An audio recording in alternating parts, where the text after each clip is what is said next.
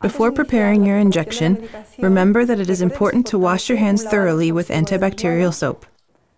Fostipur comes in a package that includes a vial of powder and a vial of liquid. In order to prepare this medication, you will need one 50-milliliter syringe, one intramuscular needle, and one subcutaneous needle, which is for the actual injection. Now open the syringe and attach the intramuscular needle.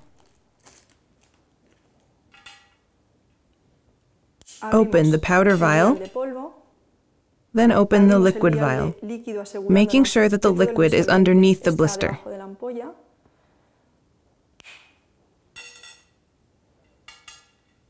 Next step is to draw out all the liquid from its vial and inject it into the powder vial.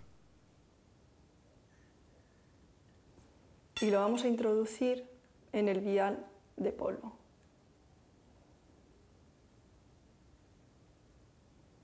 Mix gently.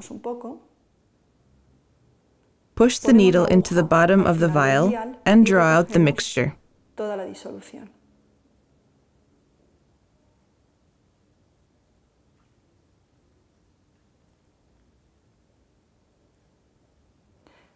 Now you need to change needles, leaving a small air bubble in the top part of the syringe. Take off the intramuscular needle and attach the subcutaneous needle to the syringe, which is what will be used for the injection. Push the air bubble out carefully so as not to lose any medication.